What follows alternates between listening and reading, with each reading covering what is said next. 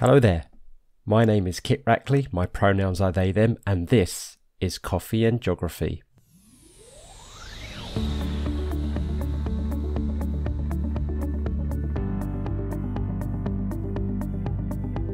The aim of the show is to get to know, explore and celebrate the diverse and intersectional range of people on this rock we call home and their love and passions of it. We'll find out why guests identify as geographers, and if they don't exactly, we'll have fun exploring all the myriad of ways that connects their life to geography. So, pour your favourite brew, get cozy and listen in. Oh, and don't forget to subscribe and follow us on Twitter at CoffeeJogPod. Off we go.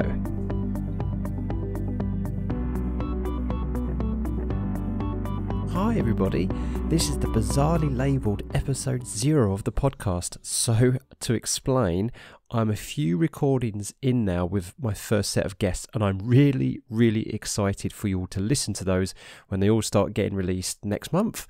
But I thought I'd do a get to know the host episode as a preface to the podcast starting. So let me introduce myself. So I'm Kit, and my pronouns are they, them. I'm originally from Harlow in Essex, which is a town just north of London in the east of England, here in the United Kingdom. And I moved to Norwich to do a degree in environmental science at the University of East Anglia. And since then, really, I never looked back.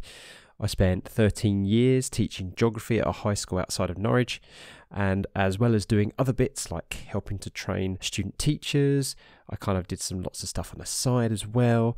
So I still do a bit of that off and on today, as I've had a couple of career changes since. I took a year out in 2017-18 to work in the United States of America. First with climate scientists at the National Oceanographic and Atmospheric Administration, or NOAA, in Boulder, Colorado, and then at the wonderful Exploratorium, which is a museum of science and technology and a visitor attraction in San Francisco. These posts and then a 2-year role for a non-profit led me to work with world-leading climate scientists and academics, and this was attempting to take complex scientific processes and information and communicate it to students and members of the public. So now I work in higher education outreach with a bit of education freelancing on the side.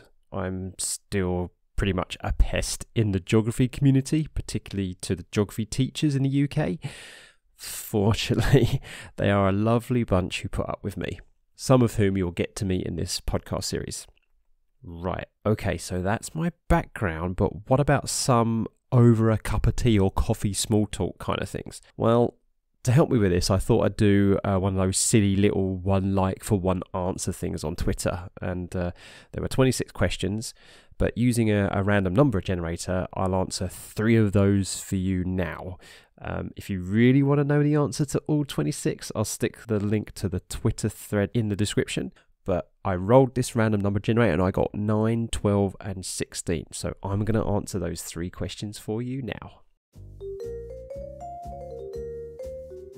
What would your last meal be? So I really had a hard time with this question. One of the best things that ever happened to me was meeting my better half, my wife, who loves to tweak around with recipes and try new things. And one of the things that I tasted for the very first time not long after meeting her was something called beer cheese soup, using like a brown ale or an IPA or something as the base in the soup, and it is gorgeous, absolutely amazing, and you can tweak the taste on depending which kind of beer that you'd use, and just with some lovely golden crusty bread, and of course the rest of the leftover beer for the meal's tipple. Absolutely lovely. What is your family ancestry?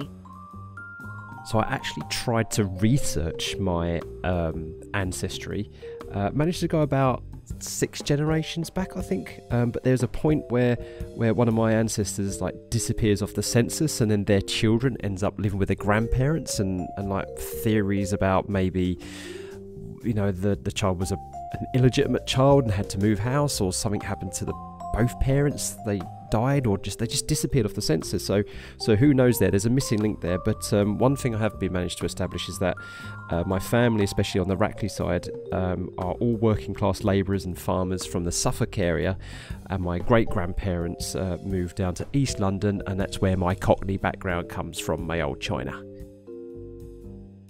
Do you believe in aliens? yes, I certainly do believe that there are aliens out there. Think about it in types of... I'm someone who loves statistics and loves data and loves maths. So when I think about this in a probability sense, with billions of stars within billions of galaxies, then the probability that another alien or another civilization out there exists is probably close to 1. So it's very likely that there's another civilization out there. I think that's probably enough about me. If for some reason you find anything about me or my life interesting, I'll stick some links in the description of me engaging in various forms of self-indulgence. But what I will do, in the spirit of what this podcast aims to do, I'll end this intro episode with a poem, something I wrote for the geography community, and I really hope it'll infuse you into subscribing to the podcast. Trust me, the guests are amazing. Thanks for listening and enjoy this poem.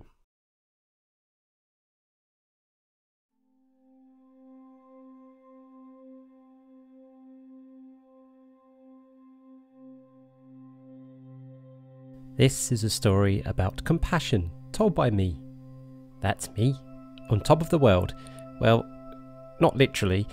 I'm a geographer, you see. A bit about me. I'm altruistic, for better and worse. Active, perhaps a little overactive.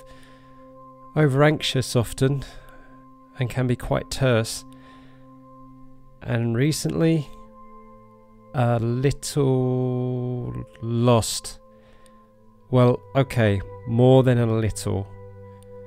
I'm very sure of myself in some ways, and in others somewhat brittle, with a tendency to overthink things. I can feel alone. But I was holding up fine, really, until that happened. Suddenly I was going nowhere under my own steam. No control of my emotion, and my unmoored emotion left me to be swept away. Day after day, nothing.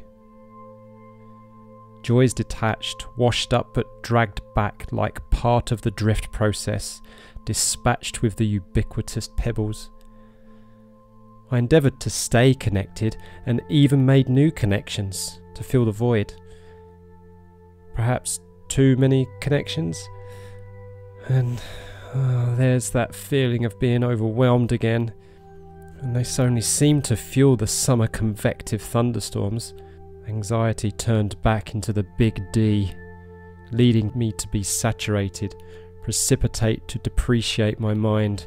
But, hey, as long as it's my reservoir filling up, then others will be okay, and I can continue to hide behind this screenplay. But community was not going to let that stand. Many were offering a helping hand, although drenched as me as they were, engaged in toxic debate through the LCD lens. Together, however, we cleared the skies, and found we can relate despite feeling alone under the stars. In this community, I found we are the stars, vast and far apart it may seem today, but still shining so brightly in situ for those satellites around them. Behind those twinkling lights are faces. Faces of joy, of passion, faces of resilience and determination. Minds and manners that generate wonder, thought and elation. Words of wisdom and fermented discussion. Rekindled my curiosity, dampened my fears. Refueled and ready to remind myself I too have a place amongst them. I can once again be on top of the world. 5, 4, 3, 2, 1. A community behind you makes you believe you can transcend, gives you perspective, a directive that's purposeful and meaningful. Layer that with geography and the world is yours to discover. A community that inquires, analyses, evaluates, critiques, a community that respects, showcases, searches every landscape, troughs and peaks. Culture and stories to be told orbit when we seek and speak with many and one voice. Interdisciplinary, I love that we are greater than the sum of our parts. I feel interconnected. We are interconnected in a time we need it most. I still at times feel saturated. I have those days. But I now have the capacity to feel saturated in a sea of intersectionality. We all take our own journey amongst the waves, experience of which we share between us and disseminate beyond us, passing on the wonder and joy we have for each other and the world around us. Who knows what we spark? The next big idea? Or maybe the next best ally for one who may need a community to immerse themselves in. Our world needs community. Our world needs compassion. Geographers, we are on a mission. Now, we are not infallible, we are not perfect. I know I've dropped the ball sometimes, but that's okay. I know that you've got my back and I've got yours. I'm your ally and you are mine. Our community is beautiful. Our community is joyful. I know I'm not alone. I have a place. I am a geographer, and we are compassionate.